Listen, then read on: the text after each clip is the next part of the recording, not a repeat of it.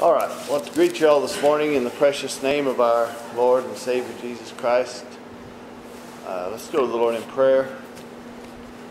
Our Father, we come before you this morning and we thank you for your goodness and for your mercy. Lord, we just ask that you would help us, Father, to pursue those things. Fill us with your Spirit. Give us wisdom as we open your word. Help us have ears to hear and eyes to see.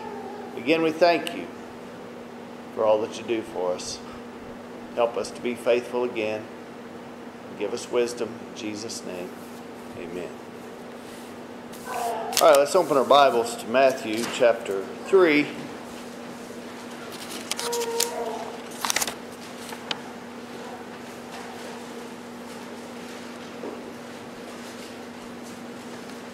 I just want to use one verse here. It's verse 2.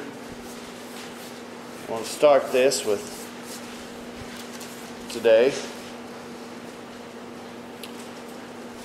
The verse says, "Repent, for the kingdom of heaven is at hand."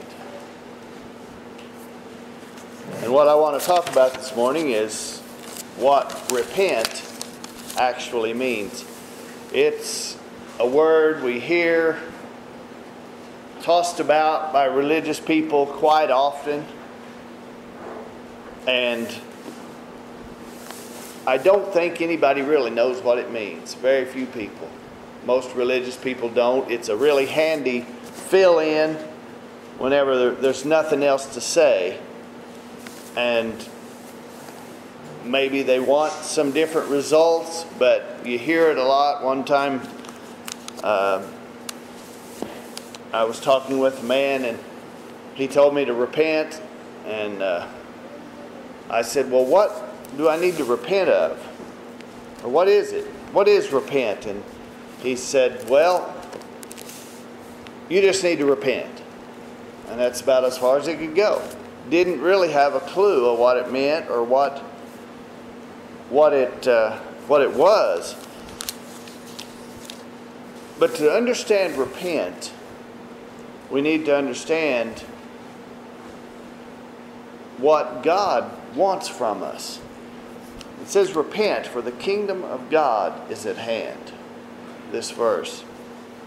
When we think of the word repent, we think, stop doing something that we're doing wrong. And that is not what repent means. Now, it may imply a little bit of that, but that's not the heart of repentance. Repentance is just not quit doing something that you're doing wrong. If you start doing something, you get your hand slapped, you might not try to do it again because you know you're going to get your hand slapped again. You haven't repented.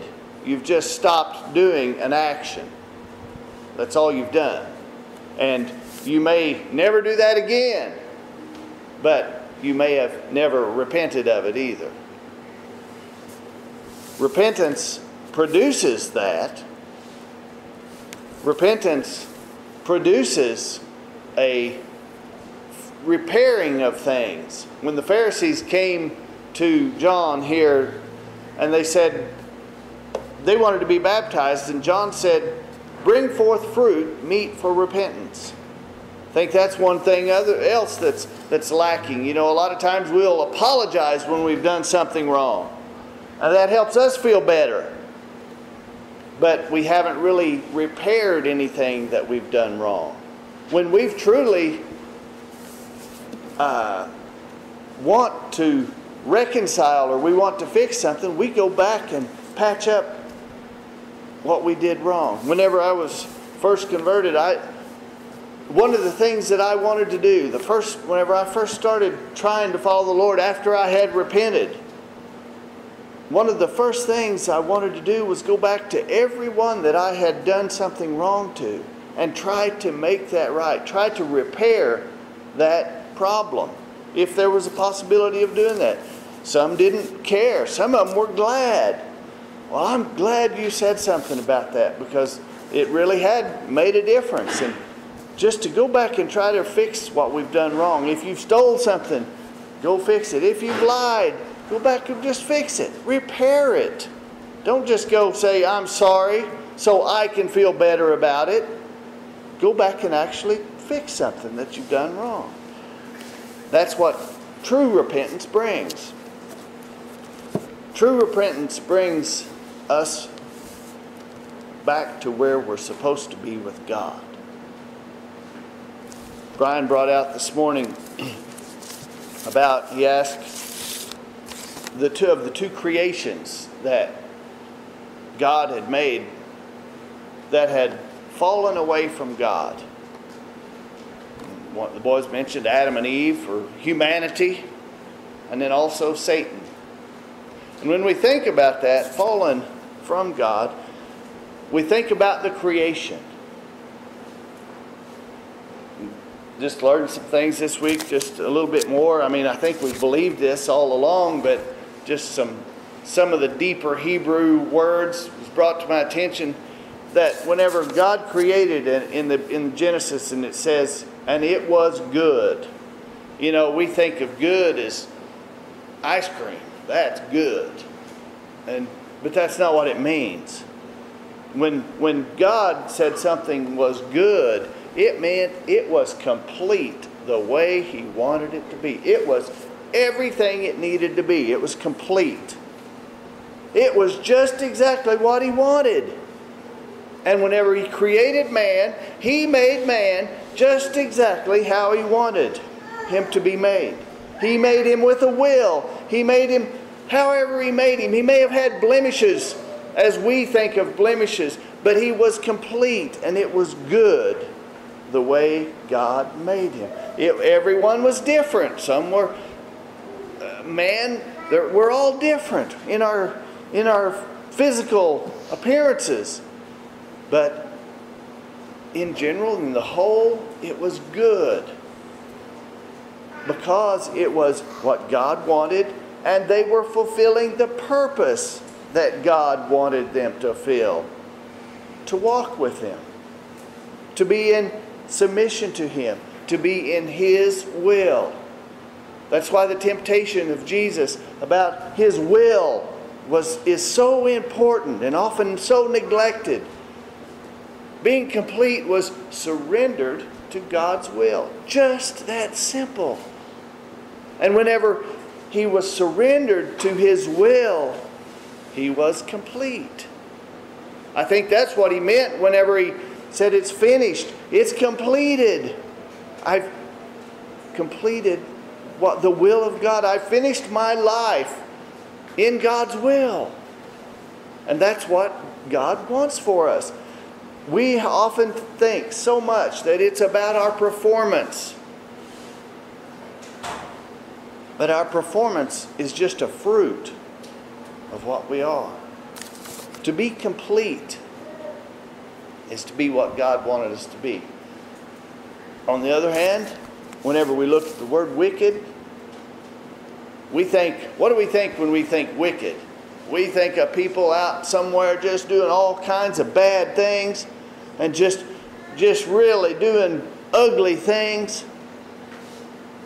But wicked is incomplete. It's just not complete. You know, one of the definitions of sin is to miss the mark. I've heard that all my life, to miss the mark. And we think, well, about our performance. I'm going to perform up to a certain standard, and that's what's going to bring me to the mark. But that is not it either. It's to be in God's will. And to miss that, we think of Satan. He was created a perfect being, just an angel. What happened? He fell. What did he fall from? He fell from the mark that God created him to be. That's why we talk about being raised up, or returning to God is lifting up. What God actually wants from you is not some super performance, but actually to be lifted up, to be just where He wants you to be. To be restored, to be reconciled, to be right where He wants you to be. And it's just that simple. We've got this super idea of that we've got to be way beyond, and God is unpleasable. That comes from your religion, and that comes from your theology. And that comes from a disgruntled Satan that can never be what God wants him to be, because God isn't even calling him to be that. And so he wants to convince you of that same idea. That's where it comes from. Satan, what his position, what Paul said, we're not ignorant of his devices. You look at him and what he's trying to tell you and what he's trying to show you, and you'll learn that your religion, when your religion looks through him and gets the ideas that are where he's at, they will not get to where they're supposed to. That's why we look to the Lord. When he came and he just walked here as a man, a creation of God, he lived his life in the flesh, just surrendered to the will of God. And that's what he wants us to be complete. Satan can never be complete. He's missed the mark. He fell from it and he can't get back. Man missed the mark. He's not up to what God wants him to be. And it's not some high, lofty thing that we run past trying to impress God. It's just to be to the standard, to be the human being that God made you to be. And to repent is not to try to go patch things up and make myself this and make myself that and quit doing this and quit doing that. It's to surrender our will back to God's will, to do his will, to live for him, and to rest in that, to rest in being what God made you to be. Wicked, it's not that all that ugly stuff we see out there. Well, yeah, that's the fruit of it. But to be wicked or to be is just to miss what God wants you to be. That's why the Pharisees that had everything down pat on the outside, they had everything in order, and they looked religious, and they appeared holy to other men. They looked like good, godly men. And it was all external. It was all on the outside, just trying to patch up this appearance of righteousness, this appearance of doing what's right. But they missed the mark. They missed being complete, because it was just all on the outside. They were wicked. And that's how we see Jesus dealing with them, like they were wicked people. Not because of their performances, but because their heart was not right with God. They would do all kinds of religious things to make themselves look good to men, but inside they were full of corruption, separated from God. So that when we are restored or returned, our will is surrendered to God, and we're doing his will, and we're happy just to do his will. That place, that area in our lives that we won't give up, that's all he wants. And it's just as easy as letting go of something and letting it fall. But we just hold on to this one thing. We just hold on to it, and we hold on to it. That's what keeps us incomplete. And when we let it go, we're right where he wants us to be. Perfect. This God made things how he wants them to be. And that's all he wants from us. This religion that has invented this God that cannot be pleased. This God that is so angry because of your actions, that cannot be pleased, is what produces the idea of this love that God's just going to overlook everything. What's the use anyway? I can't do it. What's the use anyway? I'll never please him. What's the use anyway? Isn't that where Satan's at? What's the use anyway? And so he just throws in there, well, here, God is love. He says God is love. So what's the use anyway? God is love.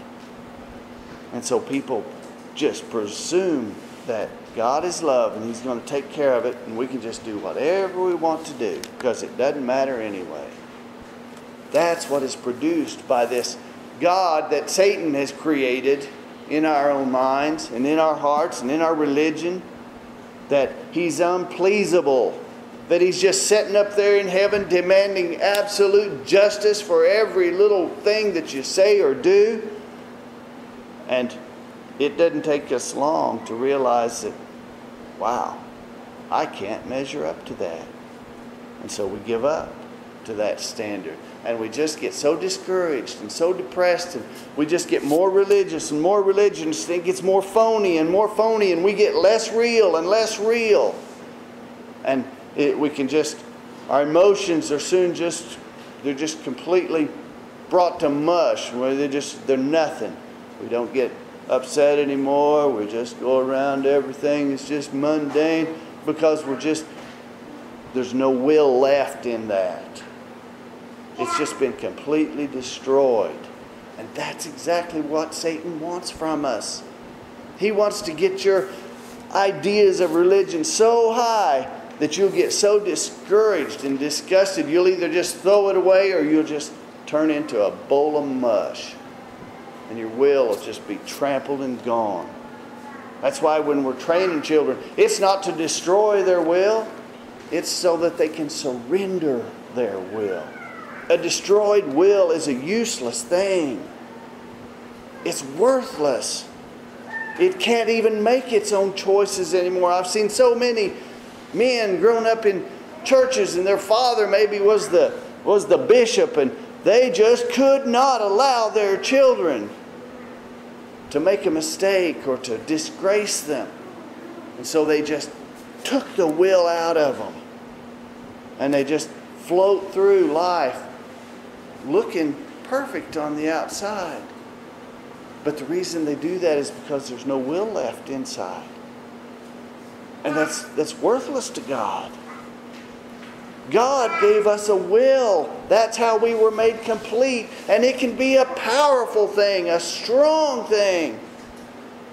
That people can just be tortured and they won't give their will up. And all we have to do is surrender it. And that makes us complete. It's so neat. It's such a powerful thing. And it's that thing, surrendering our will to God, to who He is, brings us to the mark. Just brings us right there. And it's not about don't do this, don't do that. It's about keeping our will surrendered to God's will.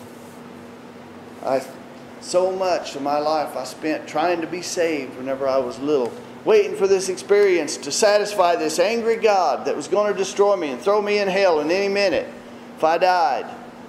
And how to appease Him, and so we come up with this idea that we just offer a sacrifice to appease Him, and that'll make Him happy. Isn't that what the pagans do when they offer up their sacrifices? That's not what God wants. When Jesus came, He didn't come to be a sacrifice to appease an angry God.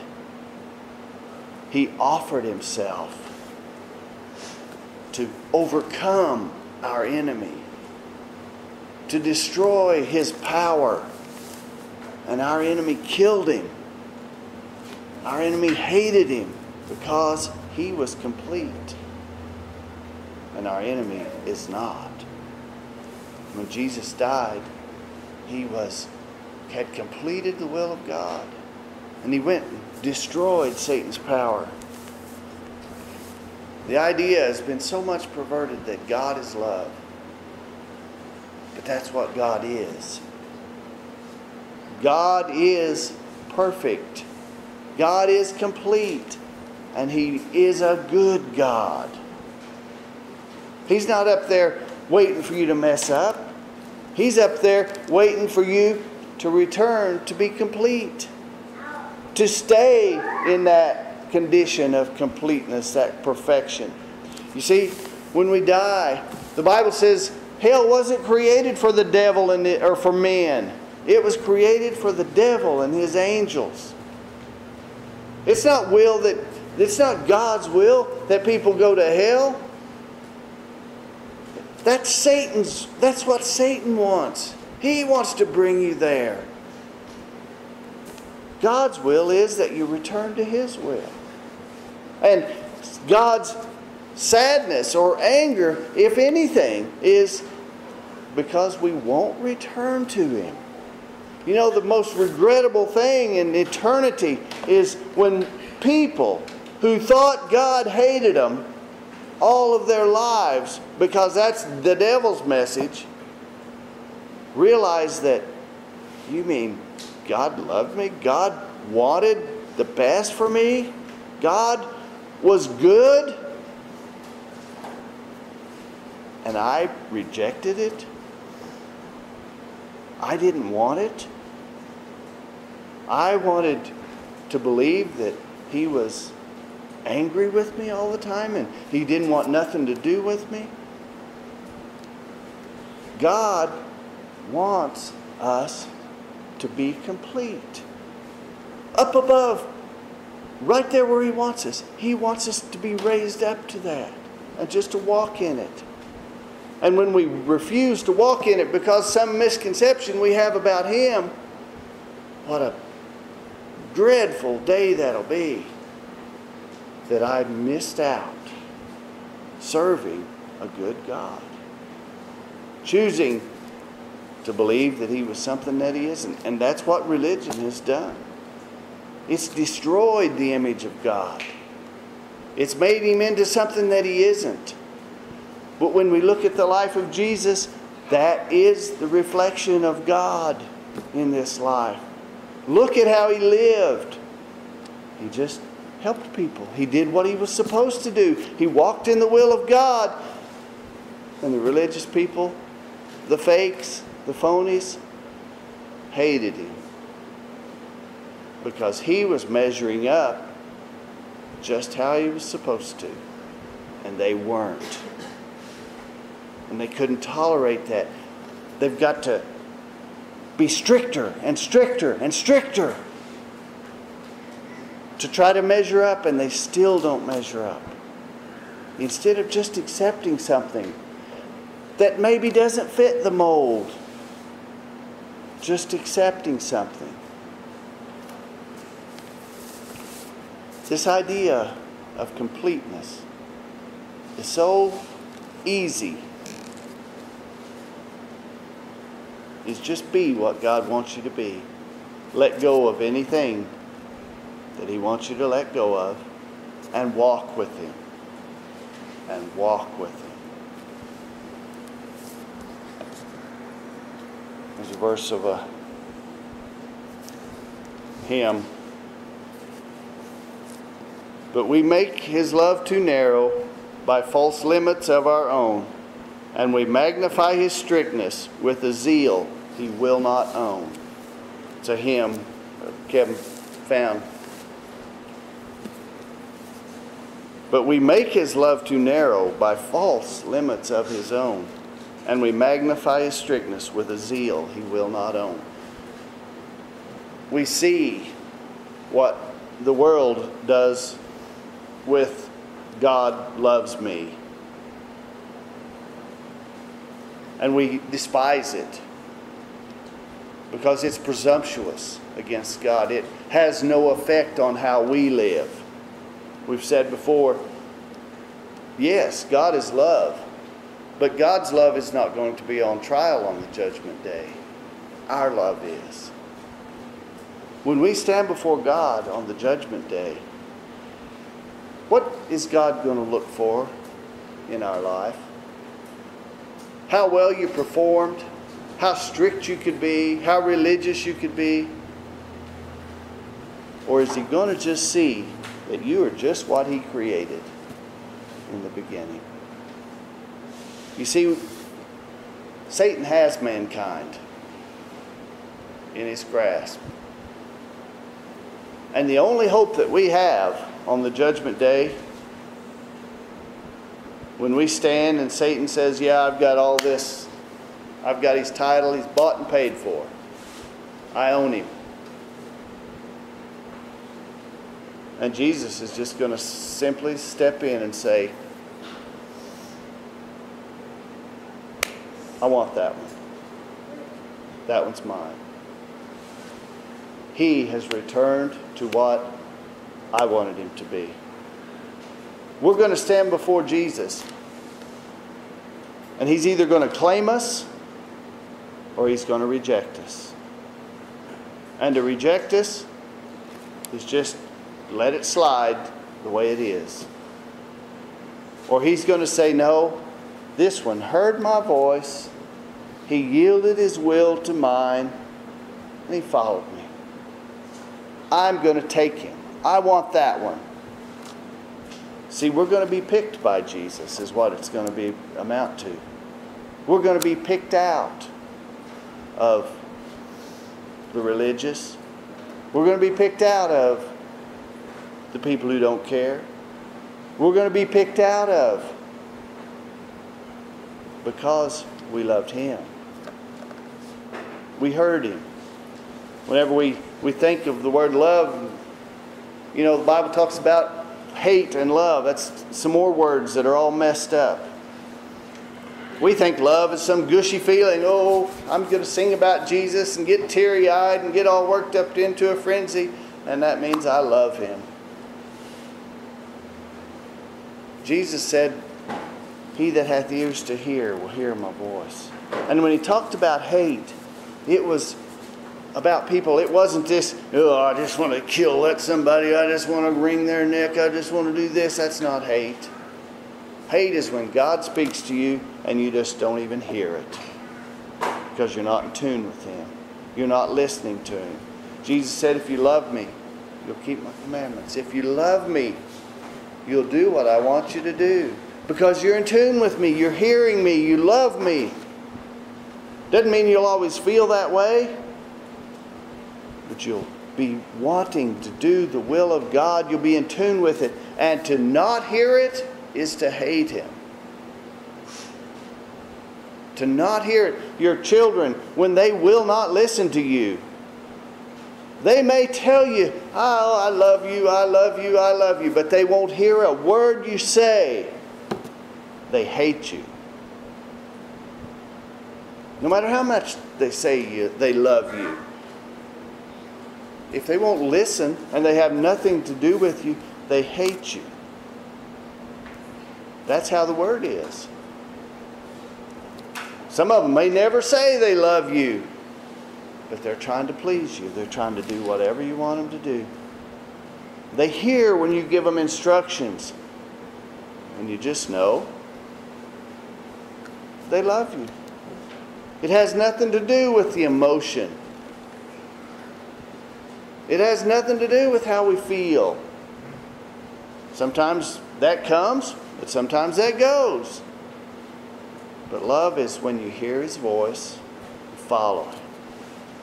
And when you follow Him and you're faithful to Him, and on the judgment day, He'll say, I want that one. I want that one. I want that one. I want those. Satan says, well, I've got a claim to them. They heard my voice. They have my image on them. They listen to me. I'm going to take care of them. We see the men in the Bible that God loved. We see how many mistakes they made sometimes. And we also see how people are presumptuous about it. Well, look, they sinned. I can do whatever I want. No, that's not how it works. Hearing Him and loving Him is doing what He wanted. King David had a heart after God. He made a lot of mistakes. He did a lot of dumb things. But when God spoke and it came right down to it, He heard him. And God claimed him. And that's what He wants for us. He just wants to be able to claim us. And all we have to do is follow. All we have to do is hear. All we have to do is listen. There's a lot of voices, a lot of noise in the world, a lot of ideas. But God's voice is trying to lift us up to be exactly what He created us to be. Just a man, just a woman. He didn't create us to be some super saint angel. He didn't create us to be some super holy something sitting on a hill. He created us to be a man that walked with other men that had fallen. To walk and to live in a world that is not complete, that is not what God wants it to be, and just to be complete in it. To be like Jesus right in the middle of this world. That's what He wants.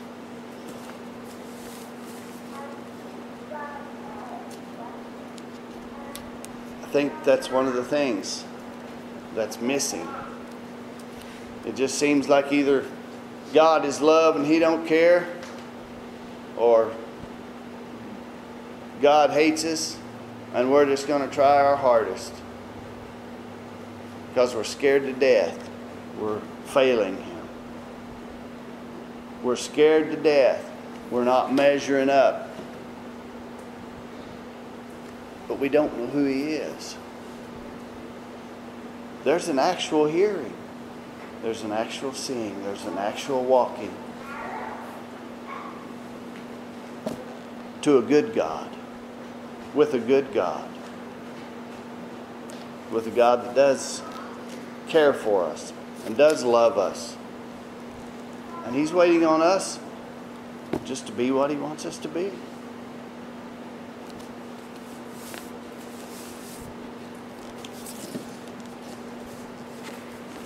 Repentance is nothing more than surrendering my will back to God's will. I remember I had tried to be saved. I'd tried all kinds of things. And then I remember one day just surrendering to God's will. God, what you're asking, I can't do. But I will. Just recklessly abandoning with a purpose to God's will. Maybe He's got some big mountain He wants you to climb. Don't look at the mountain. Just say, I will. Maybe He's got some trial and fire that He wants you to go through. Don't look at the fire. Just say, I will. Maybe He's just got a smooth, boring path out in front of you. Don't look at that. Just say, I will. That's all He wants. Thy will. We look at all these things way out in the future or whatever. We look and we think our life is worthless. We don't amount to anything. God's got a little, in a paintbrush. If you just put one stroke on a canvas, just one little stroke, it just looked like it messed up the whole canvas. Maybe that one little stroke is you. Just one little stroke on the canvas. In the middle of the canvas, you got a perfect white thing, and now there's one little stroke in the middle of it. Just ruined it. But then He starts adding other strokes. Same look, maybe. Same stroke. Putting them here and there. Maybe some different colors. But if you just put one stroke, it just looks terrible. But you start putting more in. This one here, that one there. Green here, blue there, yellow there. All of those different colors. Just one stroke. And you blend them all together. Makes a beautiful picture. All He needs is that one will. Okay, I'll be whatever stroke you want me to be. Just let me be in the picture. And all we see is that one little ugly stroke that we are in that life. But He's painting a picture, and it's going to be complete. It's going to be perfect. And all we have to do is be willing be that one little stroke. One little insignificant nothing. And just say, well, Lord, I'll be the old brown part, the old brown stroke. I'd sure like to be that pretty red stroke up there, or that bright orange stroke over there. But I'll just be the old gray one down here. But those won't mean nothing unless it's all there. That's what complete is. That's what good is. God is good. And what He makes may look incomplete to us, but it's good. That's all He wants. And all He needs is us to be willing to be a part of that. Then we will want what He wants. We will do what He wants. And just like sin and the wickedness that we see in sin is not the wicked, that's just the results of it. That's just the fruit of it. It's just what grows from being incomplete. All the wickedness and all the hatred and all of those things in the world that are ugly that we hate, the root of it is it's incomplete. And it just gets worse and worse and worse. But when we become complete, we can be lifted up just as far as they go down. We can shine just as dark as it is in the world. As dark as it gets, it can be just as bright on the other hand. And it's all whether we're complete or whether we're incomplete. And that's all it takes. May the Lord add His blessings. Come, my soul.